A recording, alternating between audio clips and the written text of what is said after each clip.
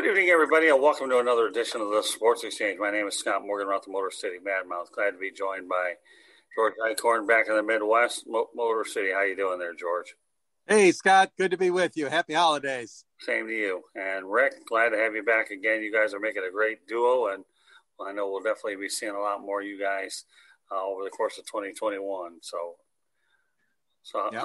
How are your holidays, Rick? Oh, it's great. I love doing these shows too. Me and George are becoming like Garrick and Ruth. I love it. They're becoming a good team. I make no bones about it. And there'll be lots of opportunities going into 21 to pair you guys up without a doubt. So glad to have you both on my team. I really am. If my voice isn't so perky tonight, well, it's pretty obvious that the subject matter that we're going to talk about reflects the unfortunate passings of a lot of people this year. So, I'm not going to say this is a completely somber broadcast. It's more of an opportunity to celebrate a lot of the folks that passed away in 2020. And I will tell you right now, 30 days ago on this date, my mom passed away in Birmingham, Michigan.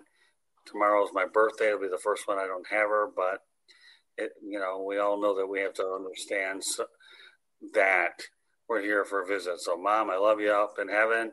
Gonna miss you tomorrow like I always do, but part of this broadcast will be dedicated to you. So, George. Yeah, thank you. And same to my wishes also to your mom. And, of course, my late mother-in-law, Dolores. We lost her in February, actually before COVID broke out. And I know she's looking down on us right now, too. So miss you very much, Dolores, and thinking about you, too, in this year of 2020, which so many great people we've lost. Thanks. No, you're welcome. Glad to do it. So thankfully, Rick, we don't have to acknowledge anybody on your side at 2020, or at least if there is somebody I don't know about, but at least one out of the three is clean on the personal part anyhow. But what we're going to do tonight, folks, we're going to go over a bunch of people in the sports world that passed away, and I'm going to break them down by sport, and then I'll list the names, and then we'll comment on a few at a time, and we'll go from there. So, I'm wearing this Baseball Hall of Fame shirt. And I can tell you right now that when I ultimately bring Tim Mead on the broadcast, I know that things are going to be a little bit, his attendance will be a little lighter because of some of the ones I'm about to mention. So we're going to lead it off, baseball jargon anyways, with Tom Seaver. Tom terrific. What a great guy. Very personable, all-American looks. I mean, he was just like at the top of his game, New York Mets and other teams. But boy, oh boy, Tom Seaver, way too young to pass. Right. Yeah, on the Baseball Network over the weekend, they were having a tribute to Tom Seaver. And I was watching his 300th win with the White Sox. And then they had when he pitched his no-hitter with the Reds. And unfortunately, I didn't see Tom Seaver when he was with the Mets. I kind of saw him at the end of his career I remember when he got his 300th win. But one of the greatest pitchers of all time, Tom Terrific. I mean, his name is so popular. I think Tom Brady tried to trademark Tom Terrific, and they said, "Nope, sorry, that's taken by Tom Seaver." So not even Tom Brady can be recognized as Tom Terrific. It's always Tom Terrific will always be Tom Seaver. So he's a legend, and it's unfortunate what happened, and way too young, and but what a career, what a life. Yeah, I mean, obviously we know that his Mets work certainly got him where he did, winning the World Series of the Miracle Mets '69. A lot of people have to realize that this guy was successful at multiple stops, albeit he's known for what he did with the New York Mets. So let's go down the baseball list a little bit. Warren, George, and I, and Rick, I know baseball is one of your favorite sports. Al Kaline was definitely a tough loss. I did meet him one time over in spring training. Very nice guy, but everybody in Motown realizes what an icon this guy is. Another legend, yeah. Youngest man to win the batting title. He was 20 years old. Ty Cobb was the youngest, and I think he beat him by a couple months. 3,000 hits. Legendary, beloved. With the Tigers, and another legend, another guy that's will be missed. And unfortunately, I get the opportunity to see him play live, but studying baseball and reading baseball, and I just thought, wow, this guy was one of the best. His numbers, going to the All-Star games, and just beloved by in Detroit. So another legend gone, unfortunately, in 2020. Yeah, played his entire career in Detroit, and then went on to be a broadcaster. So there's a guy who's going to actually say that he played in one place his entire career. Al Kaline's it, right, George? Yeah. And there's only about 45,000 people that can say they were there on Al Kaline Day. I'll never forget when he and his wife, Louise, in an open convertible along the warning track, very slow ride. He was honored in 1970, and that day was a big day. That was a very special day. American League President Joe Cronin was on hand, Governor Milliken, Mayor Gribbs, and they honored Al Kaline, his wife, Louise. And that was before he even retired with Al Kaline Day, but just a great gentleman, the heart and soul, just like Ernie Banks is with the Cubbies. Al Kaline meant that much to the Tigers. I'm glad that we let off with baseball because the names that have come out of baseball are just unbelievable. I mean, I know it almost borders on, I hate saying depressing, but it really is when you think of the level and the magnitude of these names. So with that said, they make Fords in Detroit, but in New York, they have a guy by the name of Whitey Ford. So Whitey Ford, a great pitcher for the Yankees, Scott and Rick. Just another gentleman of the game who was just beloved by Yankee Kingdom. Rick, again, you and I and Scott were too young to see him pitch, but boy, there's great stories about what he did to help the Yankees produce those world championships left and right. Yep. Total legend. Yankees, one of the greatest pitchers of all time. Unfortunately, I get the opportunity to see him. But, when I was growing up, reading about baseball, it's like reading about Al Kaline and, seeing what Tom Seaver was in his prime. And you see how they were in their prime, and their numbers were phenomenal and fantastic. And, legends, there always will be legends. He was with the Yankees, and it's one of the greats. So it's unfortunately another legend that passed away for 2020. Yeah, there are more Yankees on this list that we're going to get to. Yeah, Whitey Ford epitomized what it was like to go ahead and wear the pinstripes for sure. Well, let's go back to that 1968 World Series because Lou Brock and Bob Gibson played on that team, and those two guys, I think I met Lou Brock or Bob Gibson out in Cincinnati a long time ago when I was working with the Reds. But nevertheless, to lose two icons on that team, Lou Brock and Bob Gibson, is just unbelievable. Like a highlight reel, Scott and Rick. You see that 68 World Series, and we lost Kaline, we lost Lou Brock. The man was a phenomenal runner. Oh my gosh, the stolen bases he recorded. Lou Brock was the engine that sparked that offense for the Cardinals. And then, of course, Bob Gibson, what can you say? Unbelievable statistics, 1968 and his career. Just phenomenal. Those two fellas from St. Louis, and it's still an unbelievable comeback by the Tigers to win that World Series as they were down 3-1 and came back roaring to win it 4-3. But sad day for Cardinal faithful with Lou Brock and Bob Gibson going just months apart to their deaths. Yeah, I mean, Lou Brock, one of the greatest stolen base artists of all time. Ricky Henderson broke his record.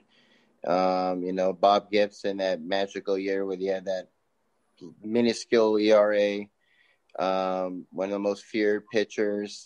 And, St. Louis is a great baseball town, great fans, and man, just more legends have passed away this year that I can remember, and it's just unfortunate. And I didn't get the opportunity to see them play, but of course, reading about them and seeing highlight reels, they were just phenomenal people on and off the field. Yep. Doesn't get any easier than this. Doesn't get any easier because now you can add Joe Morgan and Phil Niekro to the list. We're going to do them two at a time. So Phil just died yesterday, didn't he? Yeah, and I think the Hall of Fame, I saw a statement today issued by the Hall of Fame that they have never before lost this many Hall of Famers in a 12-month period. Like you said, Scott, baseball's been hit really, really hard. And those two guys you just mentioned, Phil Nico, the knuckleballer, and Joe Morgan. Gosh, was he a great guy. Not only a great ball player for Sparky Anderson and the Big Red Machine, but just a gentleman. As you know, guys, he covered Major League Baseball and John Miller and Joe Morgan. I love that broadcast team, those two guys. Just it breaks my heart to see these guys go. And I agree with you. Baseball has been hit hard. Yep. Legends, the Negro brothers, knuckleball pitchers, both in the Hall of Fame. And, I used to watch baseball, Sunday Night Baseball with him and John Miller. And I just remember his infectious laugh. Honestly, it's not the same without them. I used to watch it all the time, Sunday Night Baseball on ESPN. And I just love hearing them. And when they left, I kind of just haven't watched it as much. And it's not the same. And I miss Joe Morgan a lot. I didn't see him play with the Reds. I remember my brother-in-law saw him play, and he always had a toothpick in his mouth. One time when he'd bat, he had a toothpick. And so he was part of the Big Red Machine. And but I remember him later on in his life when he became a broadcaster, and he was fantastic. I loved him and miss him to this day. So it's been really rough 2020, especially in baseball. It's hard to believe so many people passed away in 2020. Yeah, no doubt about it. Well, I mean, you're referring to Joe Negro. I don't know if he's in the Hall of Fame, but he was a heck of a pitcher for a long time and relied on the knuckleball for sure. I think ESPN has made a lot of mistakes over the last few years, letting some great talent get away. When you let John Miller and Joe Morgan get away, that to me is just bad. It really is. I mean, who have they had legitimately to replace those two Hall of Famers? And you wonder what the ratings are taking a dive on Sunday Night Baseball. Why don't you just think about the talent you have on the air and how it can relate to generations? Look yourself in the mirror, ESPN, and realize you had two icons. You should have gone out of your way to make it interesting. If icons like that die, while they're during the year, I get it, but let them go as long as you can. We dealt with that at Ernie Harwell, George, that Ernie should have stayed there as long as he could, and those interruptions to me are just poor. We'll continue the tour down memory lane with some of these other ones. We got Dick Allen and Jimmy Wynn, the toy cannon. Jimmy Wynn, recognizable for the Houston Astros, and Dick Allen was a heck of a player. I believe he plays in the White Sox, right? Yes, exactly. And for a long time, they called him Richie Allen. But then he said, call me Dick, don't call me Richie Allen. But controversial player. He broke through barriers, the color barrier. Dick Allen, I know he could be testy at times, but boy, oh boy, what a big stick he swung, Dick Allen. And of course, Jimmy Wynn, another great hitter from the Houston Astros. Yeah, totally two legends, and Dick Allen, is known for his strong personality and, and he played in an era where, he did break the color, barrier, where it was very rare to see African-Americans in baseball. And he came in there, he didn't open the door and walk in, he literally kicked the door in, and here I am. And if you don't like me, too bad, get used to it. So, he just a strong personality, both great hitters. And, again, just 2020 has just been hit hard. It's just, I don't remember all these deaths in baseball in one year at all. I remember usually a couple big names, but you look down, it's like, wow, it's just a laundry list of Hall of Famers that have passed away or should be Hall of Famers. Well, that laundry list is going to get a little deeper because when I throw Matt Kehoe and Bob Watson out there, Matt Kehoe was a key pitcher on Billy Martin's staff when he was at the Oakland A's, when Billy Martin would get his pitchers to go 8-9 innings a pop. And we all know about Bob Watson, who scored the millionth run, but also had a great career in administration, not only with the Astros, but Major League Baseball. He also played for the Yankees. So there's a couple more to digest. Yeah. And again, I agree with Rick. I mean, this list goes on and on. Kehoe was a good pitcher. Again, he died too young. Bobby Watson, like you said, a good ball player and a good administrator, Scott. And boy, oh boy, I tell you, it's like you said, Rick, I mean, it's just unbelievable the way baseball's been hit this year with all these names. Oh my goodness. And the list goes on and on, I'm sure. Yeah, 2020 has been like a catastrophic year. It's the worst year I've ever witnessed in my lifetime. And, with this pandemic going on and, all these deaths going on, and it's just, it goes on and on and on, and just great players, legends. And it's just, I know this list going to get longer, but it's just unfortunate what's been going on. We're going through some more of them. So we'll go from Bob Watson, Matt Keogh down to Claudell Washington, an intricate part of the Oakland A's, John McNamara, and Jim Fry. So we all know that Fry had a good career with the Kansas City Royals. John McNamara, part of the Cincinnati Reds, and Claudell Washington, mainly known for his contributions with the Oakland A's. Yeah, Claudell, again, a good ball player, great skills, great runner, a base stealer, and again, these are people that McNamara and Fry, good, solid managers, both of them over the years. They both had good teams that they managed, and their losses will be well known.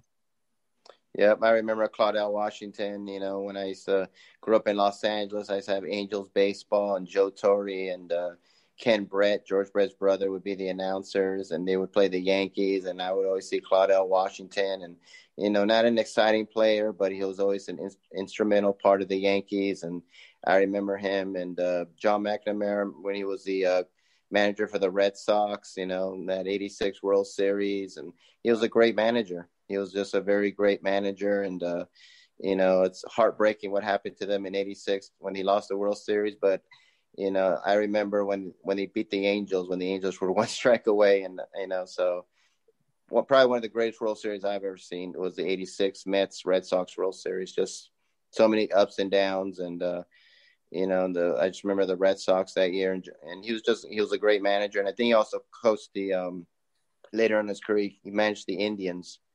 When the Indians were terrible and they played in that gargantuan ballpark where it had 80,000 people. So just more legends have lost. And it's sad because I've seen a lot of these players I've seen in my childhood, and they're just little by little going away. It's sad. Yeah, well, you talk about that ballpark, by the way, Rick. I've seen some games that are both baseball and football, and I'll never forget the time where a little pebble was the reason why Dave Steve lost his perfect game and no hitter. It was unbelievable. Municipal Stadium, yep, I remember it. Yeah, it was unreal. All right, we'll go on to some other names I'm not quite as familiar with, and I don't know if you are, Rick, but we'll cover them nonetheless. Got Gene Budig, Errol Cousins, Rick Reed. Go ahead, George. Why don't you give an education on these guys? Yeah. Gene Budig, the last American League president. Gene did a terrific job leading the American League, and he had. Then they brought the leagues together, and then the presidency just didn't mean it was just an honorary title after that. In fact, Mrs. Autry, I think, was the last American League president that I know of. The two umpires that died, both American League heritage guys, Darryl Cousins, Rick Reed. Rick was from Michigan here. I'll never forget Rick Reed. They put Steve Javy into the Polish Sports Hall of Fame here in Troy, Michigan, and Rick Reed had to be there because Rick Reed was the godfather of Steve Javy, the NBA official. So when Steve entered the Hall of Fame, Rick and his wife were there, and Joey Crawford came into town, and Bennett Salvatore, and we had a great old time with those guys talking and reminiscing that night. I'll never forget that. Rick was just a gentleman with a great heart, an umpire that if you got to know him, you just really admired. So I personally can say that was a big loss for me and for my broadcast friend, Ron Cameron, who also knew Rick Reed really well. All right, we'll go on to a few other names here.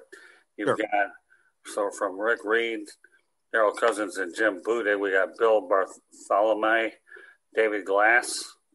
What's your recollections of them, George? Well, Bartholomew, of course, helped build that Atlanta Braves dynasty as their owner. I mean, he did a great job, and Bill was a part of that team that saw that tremendous, manager Cox and those Hall of Fame pitchers. And Bartholomew, of course, they won one World Series, but they should have won a lot more down in Atlanta. As we know, it's kind of surprising they only had one World Championship, but Bill was the owner at that time. And then you also had David Glass on there as well. David Glass, former Major League player. He had a decent career. Another one, too, I know on your list is Hank Steinbrenner, of course. Right. Hank Steiner, George's son. And Scott, you've covered the Yankees in spring training and all that. So Hank Steinbrenner was not that old, and he lost his life to, I don't know if it was cancer he had, but I know he had terminal illness. Hank Steinbrenner is on your list, I know. Yeah, when George Steinbrenner passed away, Hank Steinbrenner, talked a great deal before he yielded the spotlight to his other brother, Hank Steinbrenner, and we had Hank Steinbrenner, and I'm drawing a blank. Yeah, the other brother. Hal Steinbrenner, and Hal Steinbrenner, good job. Right. Yeah. So, all right, Rick, comment about Hank Steinbrenner. Well, his brother and his father, of course, George Steinbrenner, and he took over, and legendary Yankees, and like I said, it's just unfortunate what happens to. He did die of an illness. I think it was cancer, I believe, and just gone too soon. It's unfortunate, but legendary Yankees, and took over for his father. So, like I said, the list just goes on and on. Yeah, we'll mention a few more here. Tony Taylor, obviously, of the Tigers and the Philadelphia Phillies. Good complimentary second baseman. Ron Peronowski, George, some insights on those two guys. Tony the Tiger, I called him. The Tigers got Tony Taylor, much like they got Carlos Guillen and other guys, the second part of their career. And Tony was just a spark plug. I mean, he was really a good guy to have around the front of the locker room. And Tony Taylor was really good. He helped plug that second hole position for Detroit really well. Ron Peronowski, again, a good Polish guy. He's a member of the Polish American Sports Hall of Fame. Ron was a great pitcher. Los Angeles Dodgers, a good relief pitcher. They could count on him. Walter Alston was not afraid to send out to the bullpen to get Ron Peronowski, trust me, to save a lot of those Dodger victories. We'll go on to some more names here. You got Bob Miller, Glenn Beckert, Bobby Winkles. All right, George. Bob Miller, a lot of people don't know Bob Miller, Rick and Scott, but Bob Miller was the head coach for years and years and years of baseball at the University of Detroit. Bob Miller was a whiz kid back in the 50s. They called them the whiz kids with the Philadelphia Phillies. And this man lived into his 90s and just died this past couple months ago. Bob Miller, great guy. Glenn Beckert, oh my gosh, what a great second baseman for the Chicago Cubs. Ron Santo and Glenn Beckert, just a terrific combination there. Bobby Winkles, again, a good coach, coached a lot in college baseball, and then became an a coach for the California Angels, or whatever they were called back there, Anaheim Angels, California Angels. Bobby Winkles, great career as a coach. And again, like you said before, Scott and Rick, we've just lost so many good guys. Well, I believe Winkles went on to manage that team for a period of time, too. Yeah, Scott, you're right. Serves me correctly. All right, believe it or not, of this, we only have three more baseball guys, and I'm sure Rick Curti is probably glad we only have three left. So we're going to go Jay Johnstone, Tony Fernandez, and Walt Owens. Yeah. I remember Tony Fernandez, one of the great second basemen. I was with the Blue Jays and the Padres. Remember, he had that really unique batting stance, sort of like the Rod Carew batting stance. Great switch hitter, great fielder, just a really great underrated player. And it's just, when I heard he died, I'm like, Tony Fernandez, these are people I grew up watching. I used to watch him when he was with the Blue Jays and the Padres, and it's just it's so sad. And Ron Peronowski as well. I remember he was the pitching coach for the Dodgers, when I was growing up in Los Angeles, and in the late 80s, and he was their pitching coach. And it's sad to see a lot of these people in my childhood, and I don't think I'm that old, to see that they passed away. So it's just so sad. Yeah, then the last one on the list is Walt Owens, George. Yeah, Walt Owens, again, this is a personal favorite of mine. He was the baseball coach at Denby High School, where I graduated from. But what I did not know about Walt Owens was he was in the Negro League. And he was not as famous, obviously, as Satchel Paige, but Walt Owens was in the Negro League. And then after he left Denby High School, became the head coach, very successful for a long, long time at Northern Illinois, the college at Northern Illinois, it's called. But Walt Owens, again, a member of the Negro League. Okay. All right, let's go on to a different sport. I'm sure Rick is glad to get off of this one. But we're going to talk about one George and I are all too familiar with, hockey. Tom Webster, I remember seeing him with the Red Wings. Those were back in the days when that team was considered the Dead Wings. And Eddie Johnson. Tommy was a pretty good player. He really was a good player. And Eddie Johnson. Scott, Tommy Webster, with Detroit and then New England. He had a lot of tools, Tommy Webster did. And he had some tough years there with injuries and stuff. But, Eddie Johnson, another steady player, more older than Tommy Webster. But, these guys are guys that really we grew up watching, like you said, especially. Okay, now one that really is interesting, although he did live one good life, is Howie Meeker. Now, I know, Rick, you're probably out. Don't worry about commenting on this one. You weren't you weren't near our country, Canada. Well, our neighborhood country, Canada, yes. So let's talk about Howie Meeker. I'm telling you, Scott, you and I, Scott, knowing we're border city guys here from Motor City. Oh my gosh, Howie Meeker, Hockey Night in Canada, just like Brian McFarlane and Bill Hewitt, Foster Hewitt, Danny Galvin, Dick Hodge, Dave Hodge, Dick Irvin. But Howie Meeker, talk about a guy, Don Cherry. Howie Meeker, oh my God, he got that squeaky voice. You remember he had that squeaky voice? But boy, he knew his hockey.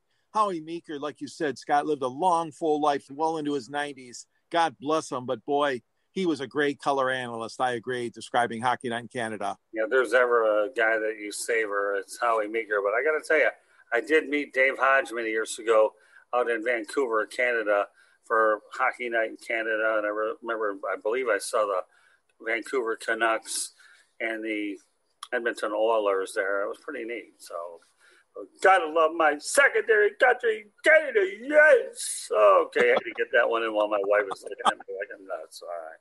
So now here's a name we're really familiar with. George, how about Brian Glennie? Everybody will tell you right now that Dan Maloney gave him a headache. Tylenol wasn't going to get rid of. Oh, my God. Maple Leafs and Dan Maloney with the Red Wings. So yeah, a pretty interesting situation how Dan Maloney roughed up Brian Glennie. Yeah, it was a big fight and very headline grabbing, controversial hit. Brian Glennie, I tell you what, he was a guy who wouldn't back down. I mean, he talk about tough guys in the league. I mean, Brian Glennie, he wasn't going to be your 30 goal scorer kind of guy, but boy, he was nitty gritty and he played the game with a lot of feistiness. And that's a big, huge moment in his career, kind of a definer, like you said, with Maloney. Yeah, Dan Maloney, Rick, I'm going to tell you, he roughed a lot of people up. And I'm telling you, to sit here and tell you, you're a big boxing guy, Rick. Dan Maloney was as good as it gets. And he knew when to pick his fights. And when he picked them, he won, I'd say, the vast majority of them. Now let's go on to another hockey icon, Henri Richard. George, let everybody know about Henri Richard. So we hope he lets it. Anyways, Henri Richard, a star player for the Montreal Canadiens, and I had a chance to watch him quite a bit. And you want to talk about how nice it was to have Hockey Night in Canada right by. So you had the Red Wings, the Maple Leafs. Let me tell you, Henri Richard is as good as it gets.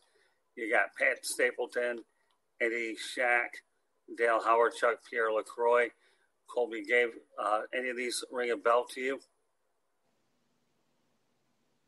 Rick? Some of them do, I really wasn't into watching hockey. I think I remember Lacroix, so I vaguely remember him, but other ones I'm not really too familiar with. Yeah, well, I want to go ahead and talk about the career of Henri Richard, because this guy here, he had Andre Richard and then Maurice Richard, two of the biggest dynamic hockey brothers out there. And I'm going to tell you, these guys were certainly icons for sure. We'll hopefully we'll get George Eichorn back in a moment, and we'll give his opinions. But we'll go on to basketball. And we'll talk about Kobe Bryant and David Stern. Yeah, Kobe. I remember when that happened. It was before COVID came.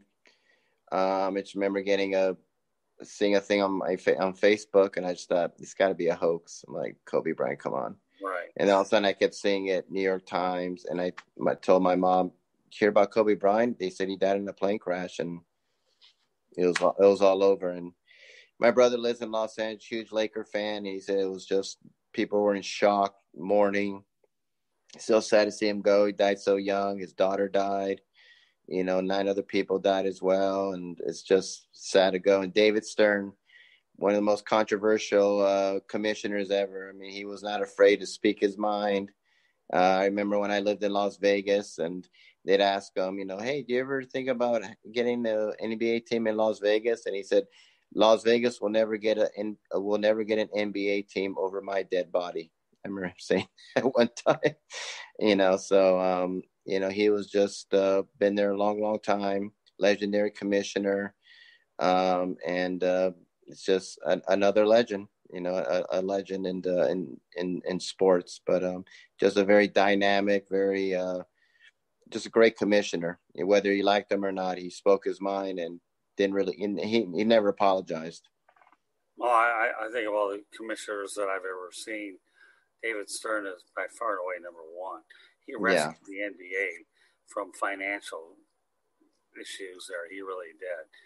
And when you talk about the mega contracts that he ended up negotiating, I think the problem I have with the NBA is I don't think the players of today appreciate everything that was done before them. I think that when you measure David Stern and his legacy, load management wasn't something he spoke too kindly of. If you missed a nationally televised game, then you missed it. And I'm going to tell you right now, Adam Silver to me is doing a decent job, but to me, I think that David Stern, the NBA misses him quite a bit. Kobe Bryant, I remember when I heard this news on social media, I said, what? Really? Yeah, same way. Again, another classic situation where he played at one organization for his entire career. Mm-hmm. I know he snuffed the Charlotte Hornets at the time. Yeah, what could have been for the Hornets. Yep. Right. Can you imagine how that would have played out? Yeah, I remember Jerry West got him. I remember Jerry West was against high school players going to the NBA, and here he traded a high school player to go to the NBA. I remember that happening. But yeah, and my mom goes, he was with the Hornets. I go, he got drafted by them, but that night he got traded to the Lakers. But he was originally drafted by the Hornets. What could have been? What could history? He went with the Lakers, won 5 championships, and here the Hornets can't even barely make the playoffs. So what could have been, but it is what it is. Great career, great person, just one of the greatest basketball players that ever lived. And I agree with you with David Stern. He was stern. Now, Adam Silver, I like Adam Silver, but it's obviously the players run the league. If David Stern was alive, what James Harden's doing, he would have just done away with it. He would have suspended him. He'd have called him in his office and told him to knock this garbage off, stop being an idiot. And that's what I don't like about basketball. It's now the players run the league now. It's more like LeBron is like the commissioner and does whatever he wants to do. And you have all these prima donnas now. When David Stern was there, no way, you would never see that. You would never see Jordan acting like that, or Patrick Ewing, or Larry Bird, or Magic Johnson. He made sure, no, you're not going to be like that. And that's what I miss about basketball. Like I said, his name was perfect. He was stern when he was the commissioner. Oh, there's no question. A lot of the stuff that's taking place in the NBA would never be tolerated under David Stern. Yep. You know what? And I think part of the problem what the league is going to have is the more you see these lopsided games where you have to really have and have nots, then you really do have a little bit of a problem there. So, but yeah, I think Davis turn was great. Kobe Bryant, what can you say? Sad, sad. It just tells you how young life really is. Yep, young. We'll continue the. I will go back to a hockey reference real quick. Eddie Shack was considered the entertainer, and he played a lot of his career for the Toronto Maple Leafs. And back then, for the Toronto Maple Leafs, when you only had 6 teams, Eddie Shack was the guy that stood out. And I believe Pat Stapleton was the broadcaster for the Chicago Blackhawks, or I think he was the defenseman, but I know there's a Stapleton out that's synonymous with the Blackhawks. We'll continue back on basketball. You've got Curly Neal of the Harlem Globetrotters. What can you say about him? Legendary guy, one of the when I was growing up, I remember him very, very well. I remember we used to go to the Forum, and I remember my dad taking me to see the Harlem Globetrotters, and they always played the team called the Warriors. And my dad always say, don't ever boo them. It's just, it's not real. It's like, kind of like wrestling. It's just a show. Right. They were amazing, the Globetrotters, what they did. They were like magicians with a ball. It's just amazing what they did. And I remember him, Meadowlark Lemon, those were the 2 famous ones in my era of the Harlem Globetrotters. And, it's an amazing story with the owner. What he did was, I think they were like from the streets of Harlem, formed the basketball team, and he traveled all around the world. And just, a legendary basketball player, entertainer. And it's just sad. Like I said, I remember a lot of these players, seeing them a lot. And it's so sad that a lot of them have passed. Yeah, well, let's continue through the list. We talked about Curly Neal. And when you talk about basketball, I know George wrote Mike Storn. I don't know a whole lot about him, but somebody that meant a little bit to him. But we'll talk about Jerry Sloan. Everybody knows what he did with the Chicago Bulls as a player, and then he actually coached them, and then proceeded to go to Utah. And he's legendary out in Utah for sure. Yeah, I remember him very well with the Utah Jazz. Took him to the finals. Fortunately, Michael Jordan got in the way, and very underrated coach. He just was there for a long time. And it's sad. I think he passed away of Alzheimer's, if I'm not mistaken. Yeah. And so it's just, I've had family members, and no family members have died of it. It's just a horrible, horrible disease, and it's just, but he was I just remember him as a coach, and he was just a great coach, an underrated coach with the Jazz. And it's just, he should have won a championship. He really did, like Karl Malone and John Stockton. They deserved to win it, have gotten a championship. They came so close, but those Michael Jordan Bulls, got in the way, but a really great coach. There's nothing wrong with being a runner-up to Michael Jordan's Bulls, just so you know. Yeah, I know. All right, we'll continue the NBA thing. Wes Unseld, a part of the Washington, at that time they were considered the Bullets, but the Wizards' first championship he paired with Elvin Hayes. That team, what a team that they really were. Dick Motta, I believe, was your head coach back then, and that was a fine team in Washington. Yeah, I remember Wes Unseld, great player. I remember when they were the Bullets, and then they changed it because it was like, I think they were doing like an anti-violence campaign, and they just said, yeah, let's get rid of that name, and they became the Wizards. But yeah, I remember him, when I used to watch Laker basketball, and they'd go down to Washington, he'd be the coach. And so it's just sad to see a lot of these coaches, even though some of them I'm not familiar with, I do remember them. And it's just sad that they passed away, but they were just great players. And when they're in their prime, they were like one of the best players. So it's just unfortunate. All right, we got George Eichorn back on the broadcast. George, thank you for coming back.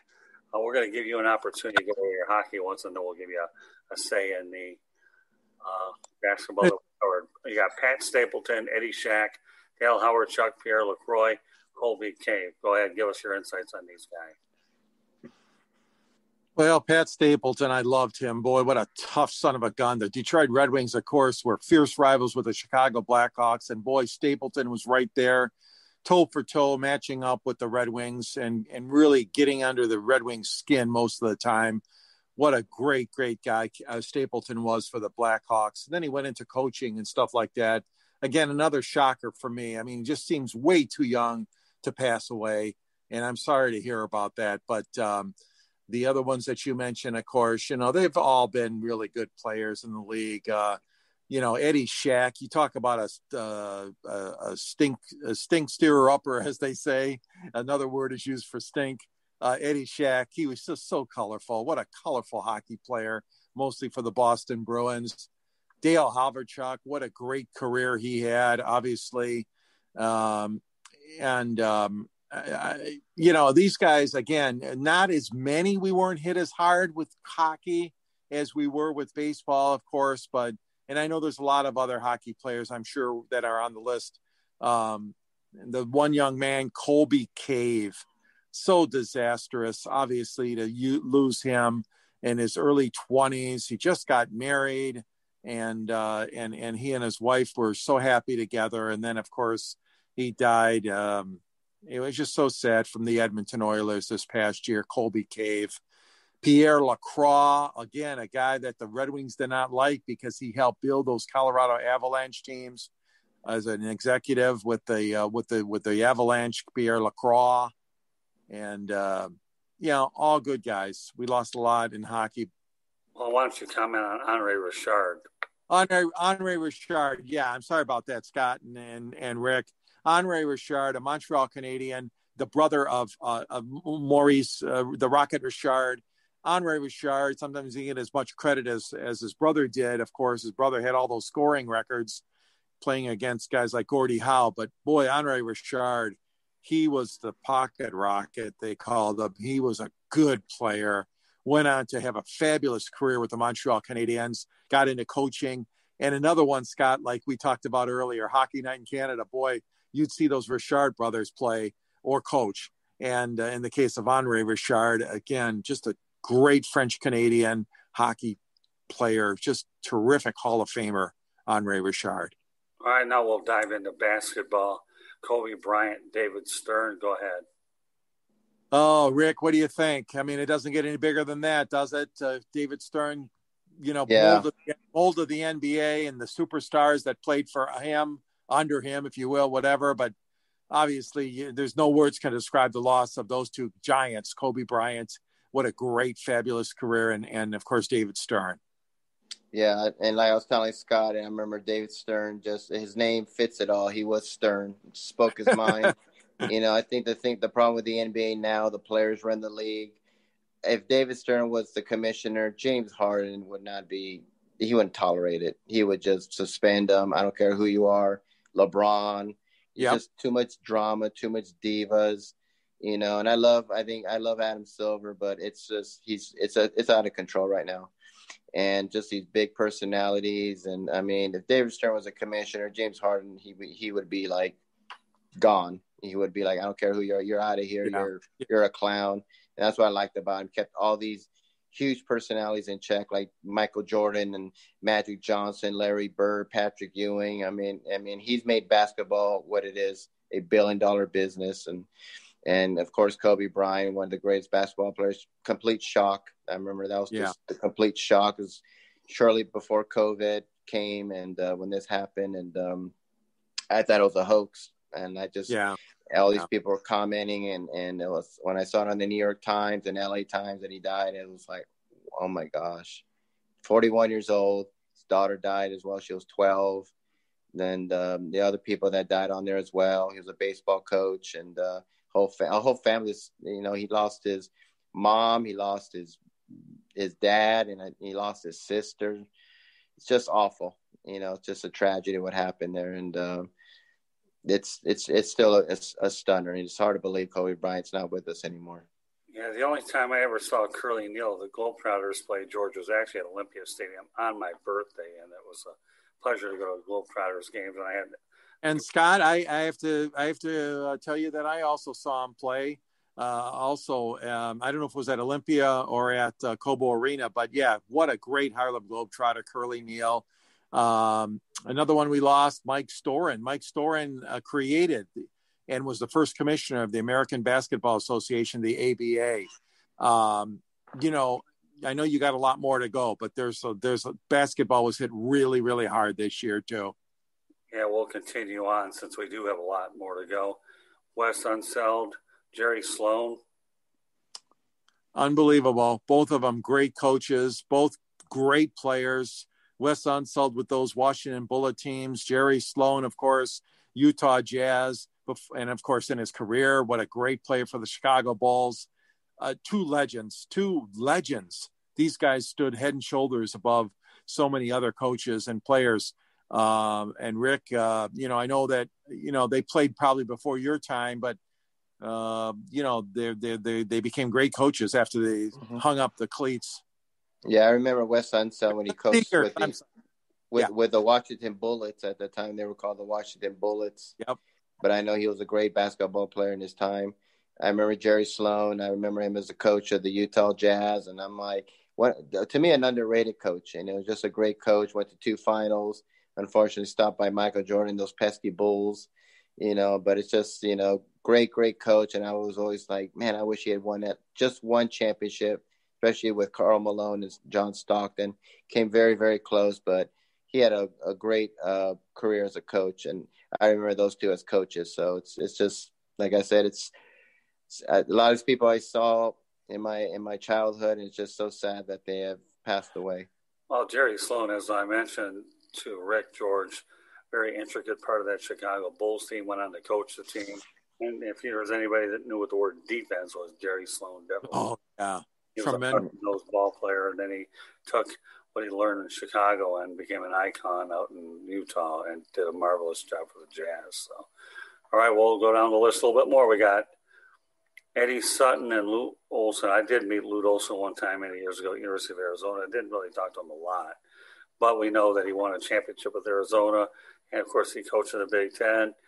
And we also know about Eddie Sutton. Did some good things at Kentucky before a scandal forced him out of there.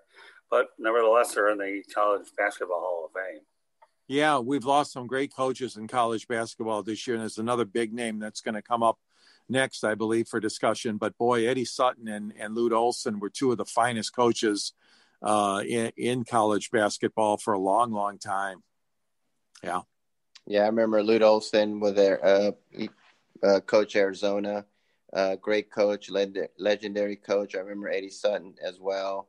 And 2 iconic coaches, both in the Hall of Fame. And it's hard to believe, not only do we lose a lot of players in basketball and baseball and basketball, but also in college, how many of these legendary coaches we've lost. It's sad. But those 2 I remember very, very well, and both great legendary coaches. Yeah, Lute Olson used to give me fits every time I picked him in the NCAA tournament. Notorious for some of his early exits. And the one time I don't pick him, he wins the whole darn thing. So, rest in peace, even though my brackets did anything but. All right, so, well, I'll tell you a guy that I saw in the 1982 Final Four, John Thompson of Georgetown. And we all know that John Thompson is the father of that Georgetown program. I remember seeing Patrick Ewing play for him, but John Thompson also had a good career with the Boston Celtics as well. John Thompson, what a great man. What a big stature, man. He reminded me of a giant teddy bear, but boy, he was tough as nails. John Thompson, what a great coach. And he became a very good analyst too. He worked a lot of games as a color analyst. He did a lot of radio. John Thompson did on Westwood One, calling NCAA games. But I just remember him as being a great coach. And that Georgetown, of course, that was unbelievable. That team his team carried all the way to the championship. Yeah, lots of good players between Eric Sleepy Floyd, Allen Iverson, Patrick Ewing, and the list goes on. Go ahead, Rick. Yeah, I remember John Thompson very well. Alonzo Mourning as well. Another great Georgetown Hoya. I remember he always had that white towel around on his shoulder, and he was just menacing, big guy. And I was like, man, I hate to get him mad if I was a player, intimidating, but just another legendary, great coach. And, great rivalry with him and Jim Boeheim, and just a legendary coach. Yep. All right, well, we'll stay with the Celtics situation while we're on it. You've got Casey Jones and Tommy Heinsohn. Everybody has to understand what Casey Jones means to basketball, and Tommy Heinsohn, a heck of a coach for the Celtics, but I couldn't stomach his biased demeanor, on national TV. I don't care, Tommy, what you do when you're talking about the Celtics, but the way he acted on national TV, rest in peace, Tommy, but you were forgettable on the national television. I mean, very forgettable. Yeah, well, you're entitled to your opinion, Scott, so that's fine. But Casey Jones, I got to tell you a little story here. When I was producer for the Ron Cameron Sports Talk show, we tried to get KC on the air, and we tried to get KC to see if he'd be interested in the Detroit Pistons coaching vacancy. Scotty Robertson just wasn't seeing it, and before Jack McCloskey hired Chuck Daly, Cameron and I were kind of campaigning for him to at least, give Casey Jones a look to come into Detroit and coach the Pistons. It never happened, unfortunately, and the rest is history. Chuck Daly went on to be a fantastic coach for the Pistons. But Casey Jones, unbelievable career. I think he retired at age 34, won 8 or 9 championships with the Boston Celtics. Sam Jones was one of his teammates, and of course he played with the great Bob Cousy, and Tommy Heinsohn was on that team. But just Celtic Nation has taken a real hit with the loss of Tommy Heinsohn and Casey Jones in 2020. Really tough year for Boston Celtic fans. Right, Rick? Yeah, I remember Casey Jones, and when he was coaching the legendary Celtics, Larry Bird and Kevin McHale and Danny Ainge, and in the 80s, that great rivalry with the Lakers with Pat Riley. And I remember when they would come to the LA, and we hated the Celtics. We hated Kevin McHale, we respected them, but we just hated them because it was such a heated rivalry. But just a great coach. And yeah, he won a ton of championships with that Celtics team with Bill Russell, and just a great player, a great coach. And I heard he passed away. I'm like, God, another person in my childhood that I remember, and just another legendary coach. And I remember Tommy Heinsohn. Yeah, he was kind of a controversial commentator, an announcer, but another outstanding career, legendary career. And it's just so sad to see those two passed away. Yeah, I mean, with all due respect to Heinsohn, as I said, I don't like homers on national TV. I'm not going to say that his coaching ability, I have no problem with it. He was a great basketball person and knew what he ended up doing. And, I respected his record speaks for itself. How do I debate that? But when you're trying to teach the game of basketball or educate your viewers, I actually think he didn't get it done for me. And back in the day when basketball was good and teams hated each other, that's when it was watchable. Okay. Now we have patty cake, baker's man, where everyone go out there and go out to dinner after the game is over. And that's what, to me, has turned me off about the NBA. All right, George, we have some local people that I know we'll mention. But before we get to those local people, let's talk about Billy Tubbs. You talk about a coach there that made his name at the University of Oklahoma with that high up-tempo style. Billy was a heck of a coach. Yeah, he sure was. I mean, Billy Tubbs, a very successful coach, another legend that we lost in 2020. And like you mentioned, Scott, he had some great teams. Rick, I remember some of those teams in the NCAA playoffs, the tournament, and Billy Tubbs just had a fantastic coaching career, didn't he?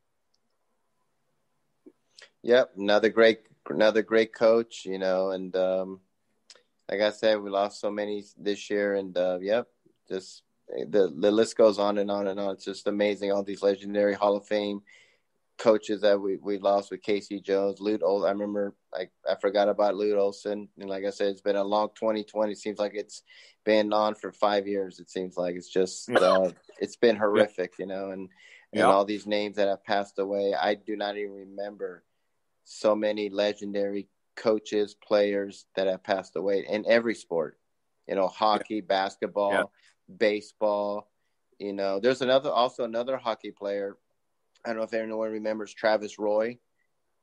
He was the young man that was paralyzed. He passed away this year as well. I think he recently passed away. I remember him very well. He was like one of these great, I think it was with Boston College, I think. Boston University, actually. Yeah. And I remember when he played and he hit his head and he ended up paralyzed. And, he was going to be this great, hockey prodigy. And he unfortunately ended up paralyzed, but he did so much great work, with paralysis and things like that. He just passed. I think he passed away, like a month ago, maybe. And I just remember his story very well, and did a lot of great things with his life, and he died very young, but it's just sad that never had the opportunity. What could have been? He could have been another Wayne Gretzky. We'll never know, but he also passed away this year as well. Well, thanks for bringing that up. Yeah, Travis Roy was definitely, I remember the story all too well, and once again, another life that went way too soon because of an unfortunate injury. All right, we'll continue to stay on basketball a little bit. I'm glad you brought Travis Roy in. Thank you, Rick. This broadcast is all about honoring these great players and people that either they lived a long time or didn't quite live. That's just a story of life.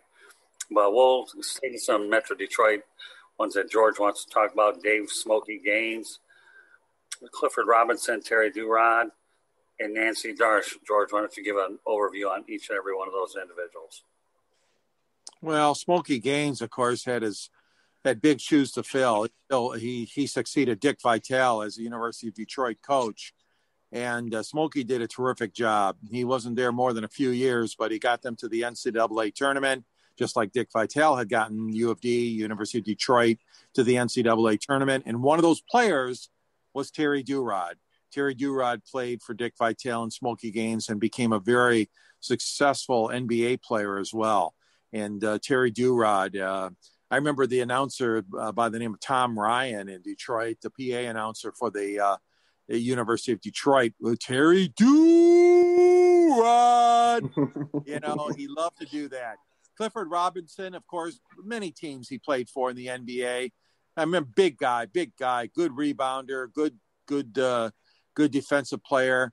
I don't know much about Nancy. I put her on the list because Nancy, of course, was a WNBA player, but she was a very successful coach too in women's college basketball. She's not connected to Detroit at all, but those four people, Clifford Robinson, again, Terry Durod, Smokey Gaines, and Nancy, we remember them too this year. Yeah, I remember Clifford Robinson played for the Phoenix Suns, what he did, and then he ended up going to the Pistons. As for Terry Durod, he picked up a championship ring with the Boston Celtics. So, at least he didn't go ringless, so more power to him. So, all right, let's continue on to football. If you thought these other lists are interesting, we're definitely going to have an interesting list here. Everybody in the Midwest or the Hall of Fame knows Gale Sayers is as big as they get, because for not only what he did on the field, but that incredible movie with Brian Piccolo. I don't know, Gale Sayers is a big part of that Chicago Bears team back in the day. Yeah, Gale Sayers, again, just like Ernie Banks was Mr. Cub, Gale Sayers was Mr. Chicago Bears. Of course, Ernie Nevers and George Halas and others were great players for Chicago, or coaches, owners. But Gale Sayers, tremendous. Yeah, he befriended Brian Piccolo. Brian Piccolo died of cancer. The wonderful movie they made called Brian's Song. First, it was made on ABC as a movie of the week. I like that version better, with James Caan acting the role of Brian Piccolo. But then they made it into a full-length movie, too. Hollywood did. But Gale Sayers, tremendous running back. Rick, he was a great running back. Yep. He had a very short career, but he still got in the Hall of Fame. That's how great he was, he probably would have been greater if it wasn't for the injuries, but he was great. And I remember when he passed, I remember my mom texted me. She doesn't know nothing about sports, but she remembers Brian's song. She goes, that Gale Sayers passed away. And I said, yeah, I heard. And, he befriended Brian Piccolo, who died of lung cancer at age 23. James Caan played him. I like the old version. I like the classic version. Sad, and just legendary Bears player, Hall of Famer, short career, but a spectacular short career. And he was just dynamic. Unfortunately, a little before my time. But, of course, we got, ESPN and internet to see all his games, and he was just phenomenal. Well, it makes you wonder with modern medicine how much longer Gale Sayers' career could be and how many more records he would have. But nevertheless, back at the time he didn't have it. But, yeah, Gale Sayers, George and I can certainly identify with it because we saw him twice a year against the Detroit Lions. Willie Wood, former Green Bay Packer, my goodness. Yeah, Hall of Famer Willie Wood, terrific player. Many of those guys that played under Vince Lombardi, of course, went into the Hall of Fame. And I tell you what, Willie Wood is as good as they come. And what a great defender. Yeah. All right. Tom Dempsey is a guy we know all too well, right, George? Tom Dempsey. Oh, my gosh. A 63-yard field goal. Wasn't it, Scott? The New Orleans Saints playing at Old Tulane Stadium defeated our Detroit Lions. And, his foot, he had half a foot. He had like a kicking shoe special shoe that they let him wear. And he kicks this 63-yard field goal. I'll never forget Don Criqui was the announcer on that game. He goes, I don't believe it. I don't believe it. A 63-yard field goal. I don't believe it. Don't believe what I saw. Sort of like what Buck said, in the World Series, but not quite. But Don Criqui called that game, and I'll never forget that. The Lions were just devastated to see this guy come out there and kick a 63-yard field goal to win the game.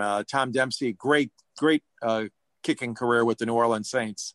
We had another infamous moment in Lions history over at Lane Stadium. Don't want to get into a long, elaborate conversation, but Tom Dempsey, when he nailed it with that square foot, I'm not surprised that Tom Dempsey could kick over in an arena football league with that thing being so narrow and square. Yeah. And about Tom Dempsey? Yeah, I remember that field goal, all over. It was one of those, like, he's going to kick a what? A 60 what? And, he had like a half a foot. I remember reading about it and he didn't even have a full foot and he still kicked it. And it was unfortunately devastating for the Lions. And I think they're still recovering from it, to be quite honest with you. So, but I remember him. I didn't see him play, but very infamous, thing at that time. It was a record, and he was a great kicker. And but he'll always be remembered for kicking that 63-yard field goal. That was, there's no way he's going to make it. There's no way, and he did. Well, for whatever it's worth, and this is about the best timing you can ever get for this, okay, with my birthday being on December 29th, 1962, the last time the Lions won a championship was on December 29th, 1957. I wasn't born. So if anybody ever wants to look at a date connected to something, I can connect my birthday to the last Lions title, and it doesn't look like there's anyone in sight soon. So you talk about timing, that is timing. All right, so let's go on to Pete Dye and Willie Davis, George. Well, Pete Dye, phenomenal coaching career. I think he had 19 years coaching, a 7-2-1 bowl record. He won 153 games in those 19 years, won 70% of his games. Just a tremendous coach. Auburn, he put Auburn on the map. He was one of those classic coaches like Woody Hayes in Ohio State and Bo Schembechler at Michigan, Pat Dye with Auburn, and Johnny Majors with Texas. I mean, these guys, they made their careers off one school, one university for the most part. And like I said, Pat Dye was a terrific coach at Auburn. I remember those games. A lot of those games, Keith Jackson used to call those games, remember, on ABC, Pat Dye's Auburn Tigers. Yeah. All right, well, let's continue to go through the list and talk about Johnny Majors. Won a national championship with the Pittsburgh Panthers and then some pretty good success down in Tennessee as well. Talk about a program changer. Johnny Majors is definitely. Yeah, another one, Scott, just like you mentioned. Yeah, terrific guy, terrific coach, Johnny Majors. Let's continue to accelerate through the list. Jim Kick, Don Shula. I actually met Jim Kick many years ago over at Gansby's sports bar out in Boca Raton. Took a photo with him, and Don Shula I worked with. So, you talk about two guys from the 72 Dolphins. They were as good as it gets. I mean, the Dolphins haven't won a Super Bowl since the early 70s, but Jim Kick, Don Shula, as good as it gets. Rick, do you have any recollections of either of those two? Of course, I remember Don Shula very, very well, with the little before my time when he was with the Colts, but I remember when he was with Miami with Dan Marino, and just a great coach, legendary coach, just one of the greatest coaches of all time, and it just, when I heard about his passing, I was just like, wow, another legendary Hall of Fame player or coach, manager passes away in 2020. It's just unbelievable. So I remember Don Shula very, very, very well, and he was one of the best, one of the greatest, and never met the man, unfortunately, but I heard a lot of nice things about him, that he was just a great guy off the field as well. He's intimidating, I can tell you that. And the irony about Shula's death is that it occurred on the same day Ernie Harwell died, but 10 years earlier. So everybody knows where I stand with Ernie Harwell by now. If you don't, then listen to some last broadcast. All right, we'll go through it a little bit more. You got Mike McCormick, Pepper Rogers, Fred Dean, and just most recently, Kevin Green. All right, George, lead off with each and every one of those four. Then I know we're going to talk about these are guys that, they had great careers. Freddie Dean out in the Los Angeles area. Kevin Green, a terrific career.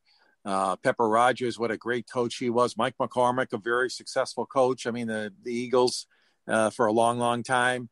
And again, these guys that you mentioned are just, some of them are different age spectrums, a little bit older, but, Kevin Green just died the other day, and he's a Hall of Famer, man. I mean, he was a great defender, Kevin Green. I remember seeing him play all those years for the Pittsburgh Steelers, and big guy with that big blonde flowing locks he had. And again, dying way, way too early. He was born in 62. So like 58 when he died, I think. Yeah. Again, he's younger than I am, for crying out loud. But, these guys, a lot of them you mentioned are great players and great coaches. Well, when you talk about Jim Kick and now Kevin Green, don't be surprised if there was so much head trauma that probably led to a lot of their situations where they passed away earlier. A lot of times when you deal with trauma, NFL players may not get past 60, 65 years of age. And that's a good point, Scott. A very good point. A lot of these young guys that are dying, I'm sure it can be attributed to that. I'm not sure, but I mean, a lot of it could be. Well, I've spoken to a lot of NFL guys, and when you start to die a little bit before your time, you know what they've had to put themselves through in a league, ultra physical is what you're talking about. Then their lifespan tends to go down a little bit further. We could go over a bunch of names, but I won't. But these guys would be very big classic examples. I mean, well, think of Junior Seau, for God's sakes. Yeah. I mean, there's a guy here who killed themselves because of all this, but we're not going to get into a lengthy. But I think each and every one of those, I mean, Kevin Green's my age, 1962. So, all right, let's continue on to more football because there's a lot of them, but it's good. I mean, we have a great list. Sid Hartman worked for the Minneapolis Star-Tribune, made it to 100 years of age. I met Sid Hartman over at the Pontiac Silverdome when he was, again, we had the luxury of seeing the Minnesota Vikings, and I got to meet a lot of these out-of-town writers. So, yeah, good guy. Yeah, I'm sure Jerry Green probably knows him very well. Jerry Green's in his 90s now for the Detroit News. He's covered every Super Bowl. And Sid Hartman certainly was a great, great writer, like you said, Scott. Yeah. So you got Paul Hornung, another Green Bay Packer, Notre Dame guy. Yeah, Paul Hornung, he's a buddy, with Alex Karras, and they got involved in a little bit of that gambling thing.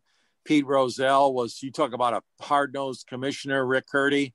Pete Rozelle was just like David Stern, and he wouldn't put up with any crap. Now, finally, Alex Karras was supposed to be inducted in Canton this summer, but of course it's been postponed due to COVID. But Alex Karras finally gets his chance at the Hall of Fame. He was involved in that scandal for Paul Hornung. I could never figure that out, though, guys. They didn't hold it against Paul Hornung his whole career like they held it against Alex Karras. God rest his soul. But Paul Hornung now is gone. But, he's a Hall of Famer. But like you said, he played for those great Vince Lombardi teams at the Packer land. Yeah, I remember hearing about that. And I never saw Alex Karras play, but I do remember him when he became an actor and he was on Webster. And that's what I remember him as. And I remember my dad said, he was like a football player, Alex Karras. And it was always like, really? He's an actor now? Wow, that's amazing. But and Paul Hornung, great legendary quarterback. And it's just, yeah, you're right. It's amazing that, Paul Hornung, you don't talk about that. You don't hear about that a lot. But yeah, with Alex Karras, that's like what he was known for was how he gambled and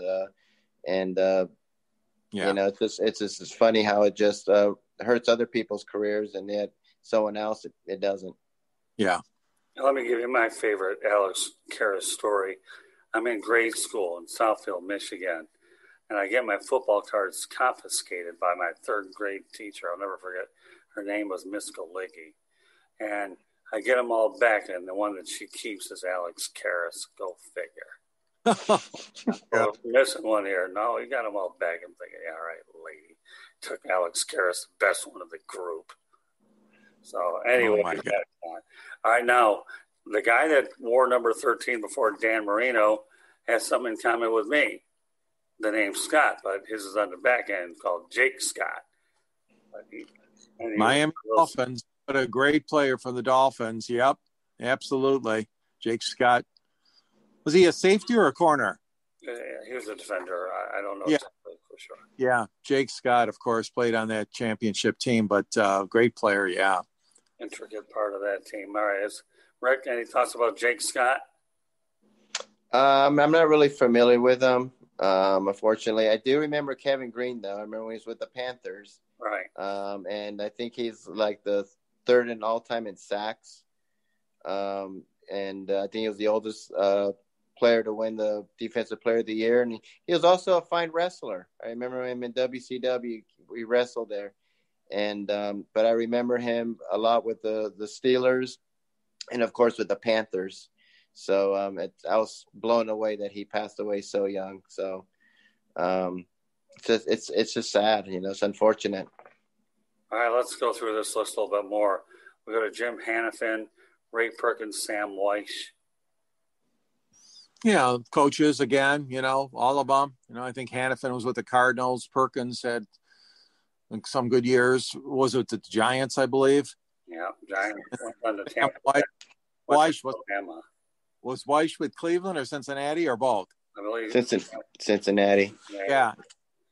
And then he went on to broadcaster too. I know Sam Weish did. But again, we're losing these coaches just like we talked about earlier with college basketball and the NBA. A lot of these coaches now we're losing, not only the players, but now we're losing a lot of the coaches. We're getting old, guys. Older. It's sad. It's sad. I'm depressed. I remember Sam Weish very well with the Bengals, and they came so close of winning that Super Bowl. And of course Joe Montana, the magician quarterback. The guy just knew how to win it, and it looked like oh, here's the Bengals. And I remember Ickey Woods and all that, and he was a great coach, and they came so close to winning that Super Bowl, and unfortunately 49ers came back. But I remember Sam Weish, very, very good head coach for the Bengals. Yeah, Sam Weish was never shy about taking shots at Cleveland, that's for sure. Ray Perkins ended up coaching for Alabama. The first thing he did was, I think it took a tower down that Bear Bryant used to use, and he tried to make his own identity there. But Ray Perkins, obviously known for what he did with the Giants, and then he ended up succeeding Bear Bryant in Alabama. Let's keep this thing going a little bit. George Perlis, obviously a big, intricate part of Michigan State. George? Well, yeah, but before that, don't forget he was with the Pittsburgh Steelers. So right. Chuck Noll. And George Perlis was a great coach. He took the Michigan State Spartans to the Rose Bowl. He had some great talent playing for him. Just a great man, a great ambassador for Michigan State University. After his coaching career, in fact, he became a member of the Board of Trustees for Michigan State. And George Perlis was known what a defensive whiz he was with the Steelers before taking over the job there. And of course, Scott, you and I know that he and Ken Hoffman, they're the ones the glue that held together that college bowl, that postseason bowl game in Detroit, which started out as a Cherry Bowl, and then it became the Motor City Bowl and the Quick Lane Bowl. Now it's called. For a while, it was the Little Caesars Bowl, but George and Ken Hoffman, of course, ran that bowl game before the Detroit Lions took it over. Yeah, I remember meeting George Perlis when Michigan State took on USC at the Sun Bowl in El Paso and spent time with him.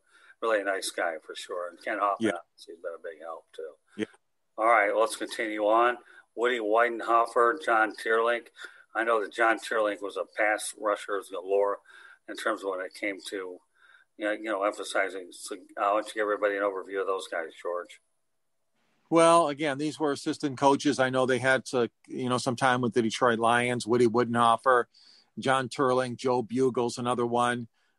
These guys were very good at their job, which was being an assistant coach or in a coordinator position. I thought that they both, all three of them, did very, very well at their stops here in Detroit, especially.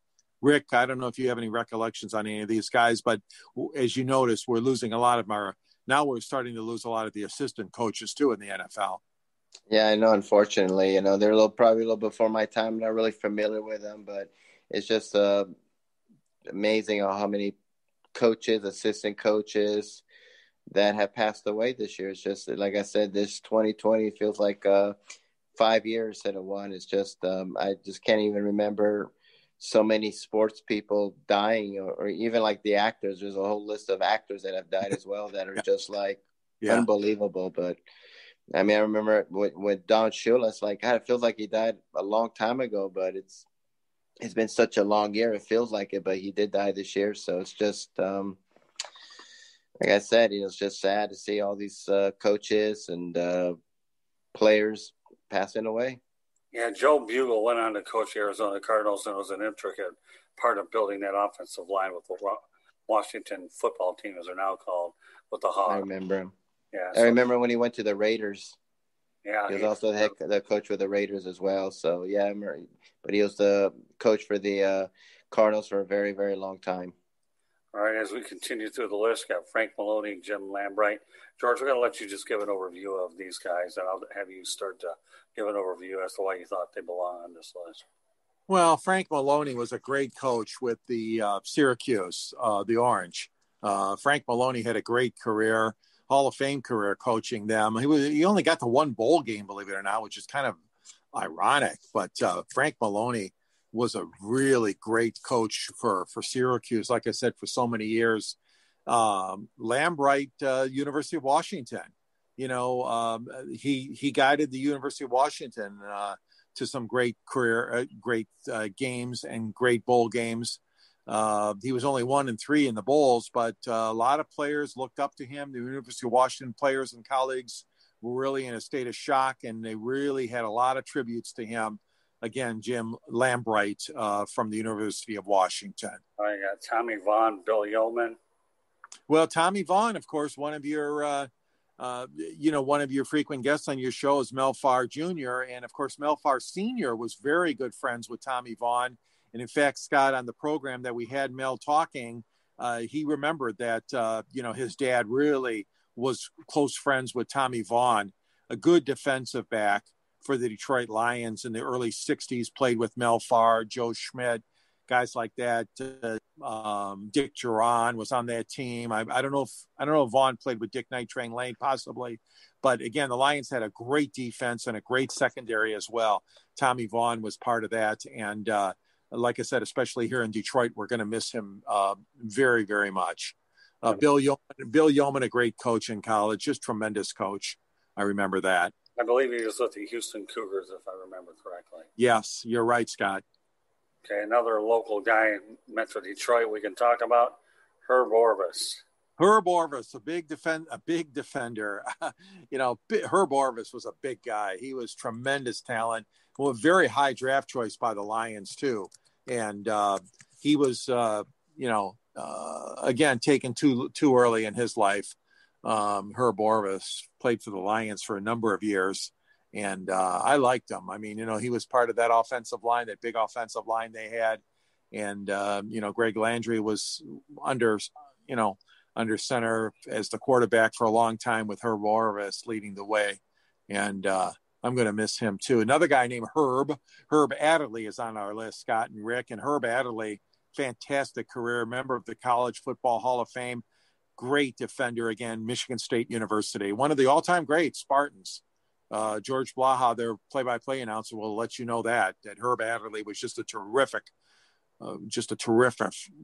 football player for the Spartans. Yeah, I remember Herb Orvis quite well, that's for sure. And fine player for sure. All right, let's move along here.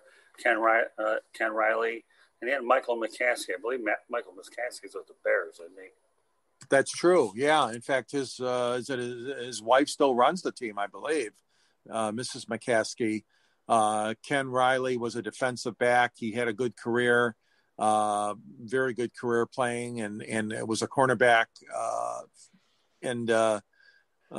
Again, he left us too early. He played in the 60s, I think the 60s and the 70s for the Cincinnati Bengals for the most part of his career. Ken Riley was a good player.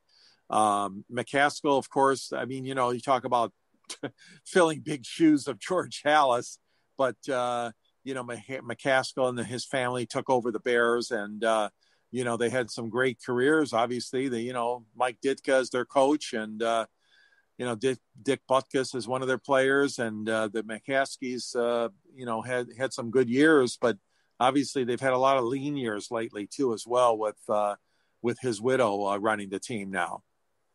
Yeah. So, all right. So we go on from Michael McCaskey. You got Mike Curtis. And I think one that I'm really surprised at as I look at this is Tavares Jackson. All right. So, Jackson was the quarterback, right? Mm-hmm. Yeah.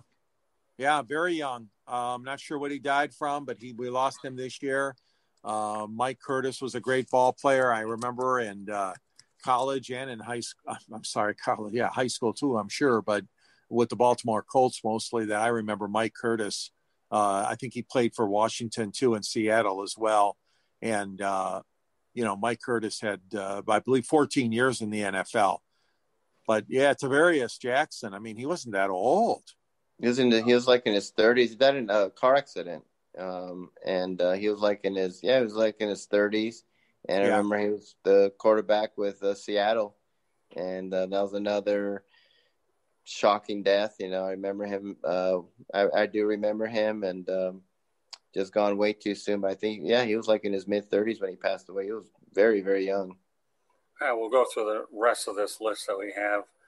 You go from Tavares Jackson, you got Pete Retzloff, Bobby Mitchell. Go ahead, George.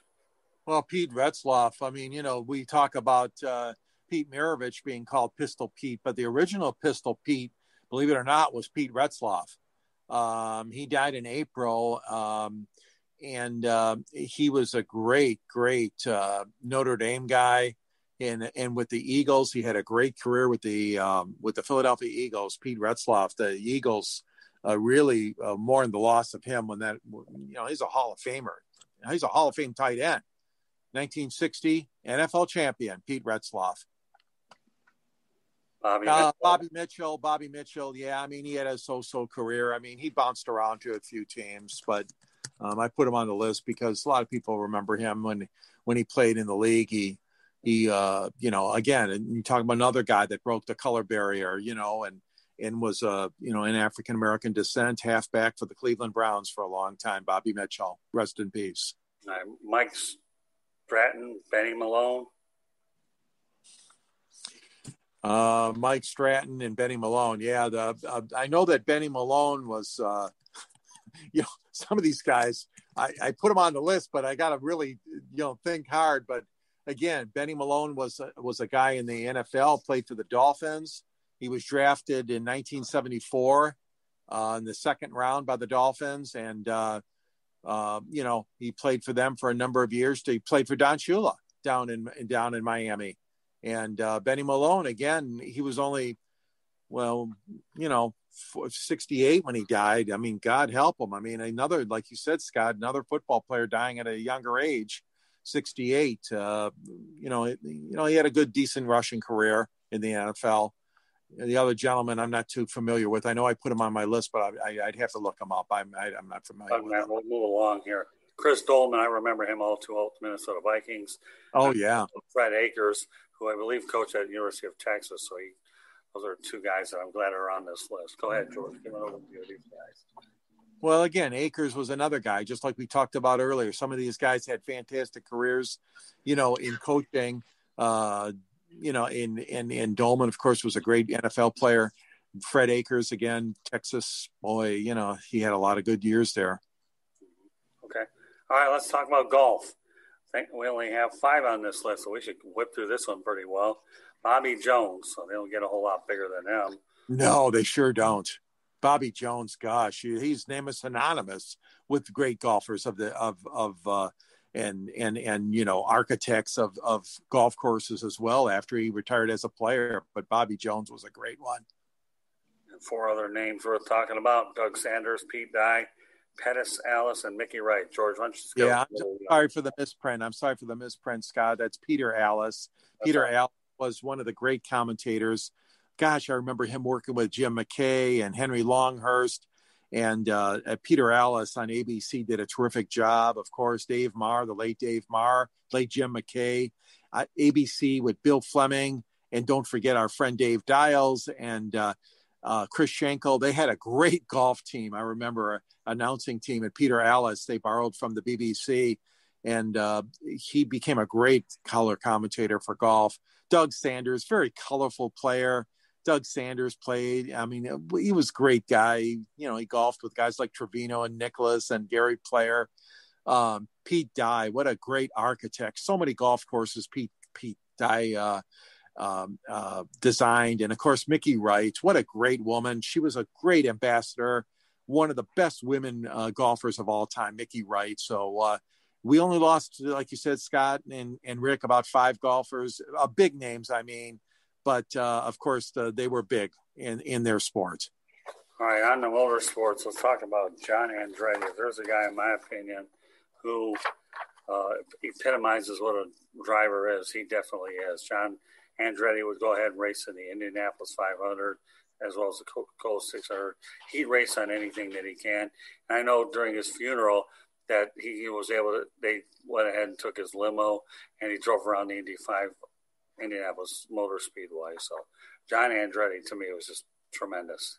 And Rick, you know this as well as Scott. What a great name. Of course, the Andrettis have been involved in racing for so long. And John kind of, under the radar a little bit, not as flashy, obviously, as Mario and John Andretti, though, like you said, Scott, boy, that guy, he just got his fingernails dirty. He wasn't afraid to get involved in all kinds of auto racing. Right, Rick? Yep, definitely. The Andrettis are like the synonymous, like the Mannings of football, just a legendary family. I remember Mario Andretti, and I remember John Andretti. And like I said, I wasn't the biggest NASCAR fan, but I mean, the Andrettis are just super popular, super famous, and another legend passed away. 3 more drivers: Sterling Moss, Maurice Petty, Bob Lazier. Yeah, Bob Lazier, of course, was Rookie of the Year at the Indy 500, Scott and Rick. And Maurice Petty, again, coming from that famous Kyle Petty family, Richard Petty's brother Maurice, and Sterling Moss, Formula One driver. And what a tremendous career he had. Not as good as Niki Lauda, but Sterling Moss had a great career as an F1 driver and owner. And those are some pretty big names in motorsports we lost this year. Not a long list, but important guys. Now, I know a sport that Rick likes to talk about. I'm glad we're going to get around to it. Boxing: Dwight Davison, Hedgeman Lewis, Leo Sugar, Carmen Williamson, and Roger Mayweather. Yep, Roger Mayweather, his son Floyd Mayweather. And just legends, and like I said, just so many we've lost this year from sports, so it's just and a couple of those, Rick and Scott, were Detroit guys. Okay, but I mentioned them because, as you guys know, Kronk Boxing with the late Emmanuel Stewart, it was just a tremendous program. Dwight Davison came out of that. Hedgeman Lewis came out of that. And it's sad when I see these young guys go because, and again, Roger Mayweather too was also from Michigan. Of course, Floyd's, like you said, his brother. And it's just, it's tough, but just like in football, we lose a lot of boxers at early ages because of those closed head and open, those injuries. And of course, the sad case of Muhammad Ali and what he had to go through painfully all those years with, his disease. All right, and last but not least, you had some others, so I'll go ahead and mention them, and I'll comment on them. Sure. All right, here we go. Ready? Kurt Thomas, gymnast. Rick Curti. What was it again? I'm sorry. Kurt Thomas, the gymnast. I'm not really familiar with him. United States male gymnast. Oh, he was great. He was in a couple of the Olympics and competed at a very high level. I was shocked. Beautiful wife, beautiful family. Kurt Thomas couldn't have been more than 50. I mean, it's just, he had some sort of disease, I guess, but I don't know what it was, but I was shocked. All right, let's go on to Diego Maradona, soccer, a worldwide icon. All right, Rick, you're nodding your head. Go for it. Yeah, legendary soccer or football player, Argentina, won World Cups, regarded as one of the greatest soccer players that ever lived, great scorer. Unfortunately, a lot of people remember him synonymous with a lot of issues with drugs. But nonetheless, he was a great soccer player. He's a legend. Yes. He's just a total legend. And, it's just when I heard that he passed away, I was just, like I said, someone in my childhood. I was a little bit before my time, but I do remember him very well. And he's just a legendary soccer player, beloved. Yeah, no question that the soccer community throughout Europe and Argentina and throughout the world will definitely miss Diego Maradona. All right, let's stay on to soccer. Peter Whittingham. Yeah, he played for the Elite League and, in England, Whittingham. He was both a player and a manager, and he was very, very well known in England and the Premier League. That you see teams like Manchester United and Liverpool and Nottingham and teams like that. So Whittingham. Rayford Johnson, another one we lost this year. Scott, of course, 1960 Olympic gold medalist. Rayford Johnson from Southern California. He was terrific. Just a great. Became a film actor. The decathlon. Rayford Johnson was just an unbelievable athlete for the United States in the Olympics. Yeah, one that you put on this list, which is interesting, my sister-in-law Maria and my brother-in-law Todd mentioned her, Jeannie Morris, sports broadcaster. I believe she was the first woman that covered a Super Bowl in 1975. Yeah, Jeannie Morris, of course, from Chicago area, correct. And she was a terrific reporter long before it became popular to have females, covering especially the NFL and sideline reporting. And of course, Scott, another one we lost this year, as you and Rick know, Phyllis George. Oh my gosh, remember that? Brent Musburger, Phyllis George, yep. Give me the Greek Snyder and Irv Cross. Oh my gosh. To me, that was Sunday football pregame for me. Yeah, that TBS team. Wasn't Johnny Morris related to Jeannie Morris? I don't know if there was a connection there or not. You're right, Scott. Good point there. Yes, they were married to each other. That's right. Johnny Morris used to do a lot of the Bears games for CBS, and he would get a lot of sometimes Lions games too, because his location, he was housed in Chicago. But yeah, that was Jeannie's husband. I don't know if they're still married. That I don't know. No, all right. I just saw the Chicago connection. And Phyllis George, a former Miss America, and tapped by CBS in a brilliant move when they put that, like I said, that team together for the NFL today with Musburger, Jimmy the Greek, Irv Cross, and Phyllis. Yeah, Phyllis went on to be married to the governor, I believe. Was it John? Yes, John Y. Brown, correct. So if I remember right. All right, we'll go a few more here, then we'll wrap up the broadcast. All right, Jamie Samuelson. Rick, you don't know him. He's a longtime radio sports talk show in Detroit. We'll just mention of Jamie, not getting any specifics on him. Yeah. Martin Capillion, longtime writer who covered the Detroit Red Wings, as well as other sports, one of the more versatile writers in the Metro Detroit area. Ed Farmer, broadcaster, you talked about him. Ed Farmer, yeah. Had a great career, White Sox announcer, and sadly he was taken before his time too as well. Eddie Farmer, and he pitched for the Tigers at one time too. I remember that. Okay, go from Ed Farmer to Roger Kahn, sports writer and author. Oh, Roger Kahn, yeah, he was an award-winning author, and Roger was a great writer. He was a terrific writer, and I think that Roger was the guy that really put the put baseball on the map with that book called The Boys of Summer. Right. And just terrific writer and author of that book. Okay, you talk about Ashley Cooper, male tennis. Ashley Cooper was a very good tennis player, and some people think Ashley was a girl. No. He was a men's tennis player, right. And he went to many Grand Slam tournaments, and he was from Australia. And you alluded to Phyllis George, and one I know you're not familiar with, Rick, but we grew up in Detroit. Larry Adderley. This one kind of shocked me a little bit. Did a lot of Detroit Red Wing stuff and was a very versatile broadcaster. I believe he appeared in the news too, if I remember right. He sure did, Scott. Scott, he succeeded a legend in Channel 7, as you know, with Dave Dials when Dave Dials left, and they promoted Larry Adderley to sports director, and Al Ackerman eventually came over from Channel 4 to Channel 7 as well. But Larry Adderley did a lot for golf, especially the state of Michigan. Larry loved golf, and he became the number one radio reporter on all the Michigan PGA and USGA events. And like you said, Scott, he was quite a broadcaster in his time in Detroit, did the Red Wings as well. And one I want to mention here locally in Southern Florida, his name is Bernie Rosen. He was a sports director, died at the age of 93 in the South Florida area. I had a good fortune of meeting Bernie Rosen at some Miami Dolphins games. So, he gets pretty good, interesting stories to share. He's been around it.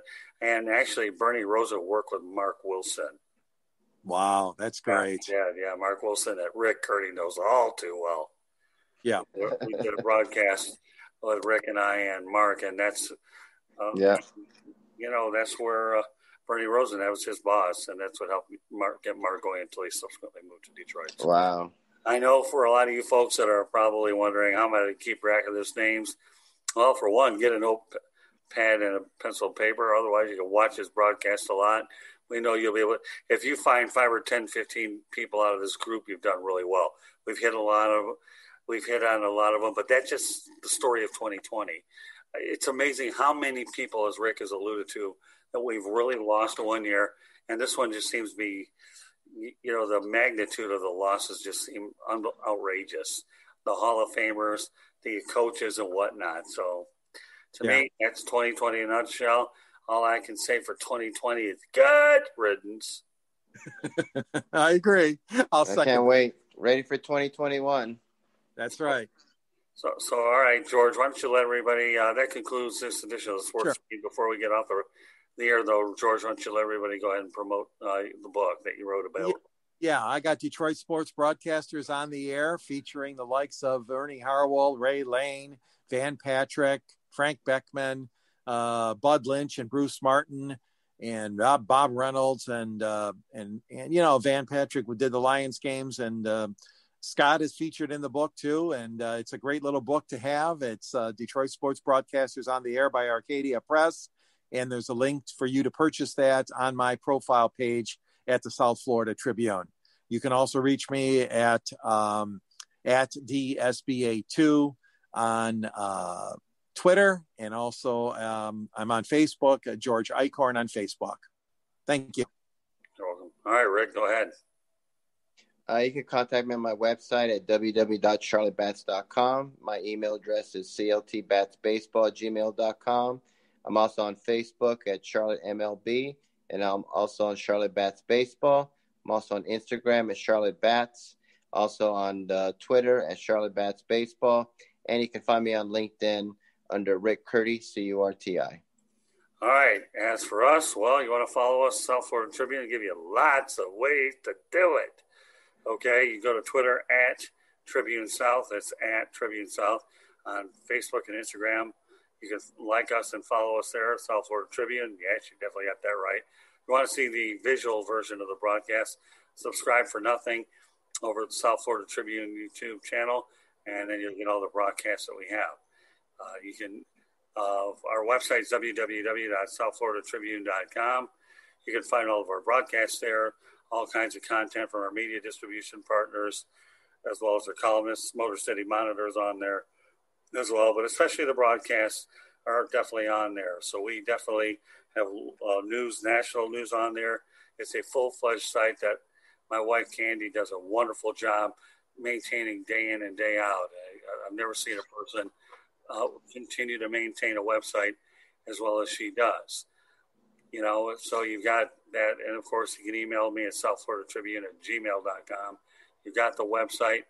If you want to go ahead and hear the audio version of this broadcast, you can do so at iHeartRadio, Spotify, Google Podcasts, Apple Podcasts, Spreaker, or wherever you get your podcasts. So, Rick does a wonderful job with our social media department.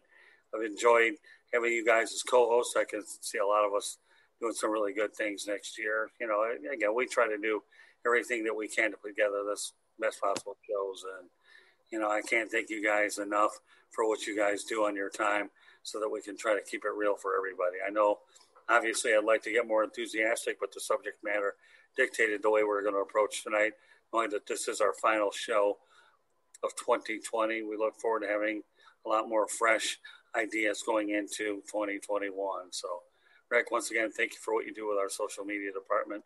We're forever grateful. So, no problem. Anything else you guys want to add? It's just been, I've enjoyed 2020 doing this show. It's been, like I said, a horrific year, but what's been great is doing the show with you, Scott, and meeting great people. And I just thank you for having me on your program, and ready for 2021. We're glad to have you, George. I just want to wish everybody a very, very happy Kwanzaa and happy New Year of 2021. It's going to be some great football action. I can't wait to Notre Dame and Alabama, especially. I want to see that game on New Year's Eve. And the other game, well, Clemson's going to walk all over them. So watch your football on New Year's Day and New Year's Eve, and enjoy the holiday at home. Be safe. Be safe. And wear your mask. The next time I do this broadcast, it won't be at the age of 57. I can promise you that. So, happy birthday to Scott Morganroth, the lead anchor and lead host of the Sports Exchange. Happy birthday, Scott. A show we started out many years ago. George continues on. And yes. Great guy there. So, all right, Rick, go ahead and give the COVID message. Nobody does it better than you. Well, like I said, 2020 has been a long year, but, it's going to get longer if people don't pay attention. You guys need to wear a mask, please. Social distance, enough of these stupid parties and meeting your friends at bars and concerts. And,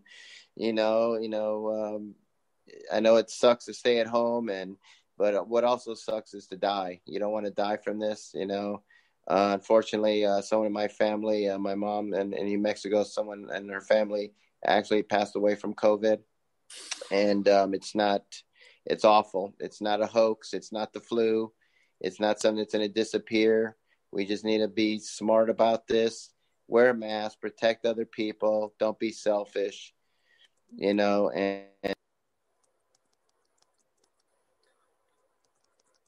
well, okay. Scott, I think we lost Rick, but thanks again for a great show, Scott. No problem, George. Thank you very much as well. And Mom, I love you very much. I'll miss you tomorrow, but you know what? You're definitely heavily in my mind and in my heart. So great job, George, and we'll talk soon. God bless, George. Happy New Year. You too. Happy New Year, everybody.